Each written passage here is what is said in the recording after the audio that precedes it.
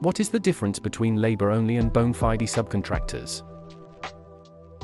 To make it simple, here's 3 points that highlights the main differences between the two types. Flexibility on the job. If you are able to reassign roles to individual contractors, they are more likely to be a Labour-only subcontractor. How they are paid. Contractors who are paid by the hour, day, or weekly are more likely to be considered Labour-only. Bonafide subcontractors tend to quote for a job and invoice it, either upon completion or in stages.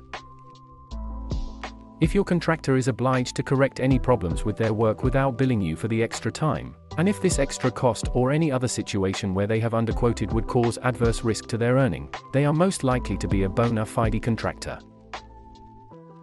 From an insurer's perspective, Labour-only subcontractors are regarded as employees for the purposes of employer's liability insurance, so payments made to them need to be included in the wage roll figures declared to your insurers each year.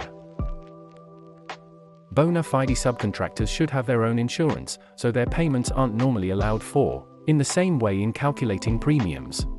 When it comes to public and products liability, bona fide subcontractor payments may still be taken into account in the premium calculation. However, the assumption is that they will have their own contractor's insurance policy in place so that any claims for their work can normally be passed back onto their insurers. This not only lowers the risk for the main contractor's insurers, but also lowers the rate charged by your insurers.